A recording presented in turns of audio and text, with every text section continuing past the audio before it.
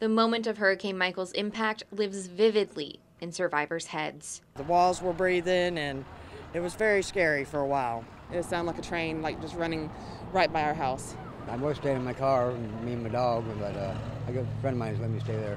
When it hit, it was on the beach. Both of my jobs got destroyed. And now many who are still relying on the kindness of others feel forgotten. Everything's been about the elections, and it's like Hurricane Michael didn't even happen. Some people still need food. Some people still don't have electricity. It's not in the news now except local, and I realize that. And they have to move on to something bigger and better, you know. But through it all, there are small signs of normalcy, like a quick pickup game, or a bike ride, and a home-cooked meal. Got some okra going here, fried okra, some corn on the cob, got a ham in the oven from the family. All that good stuff, just trying to keep it going. It's gonna get better. Oh, everything always gets better. In Panama City, Emma Henderson, WTOL 11.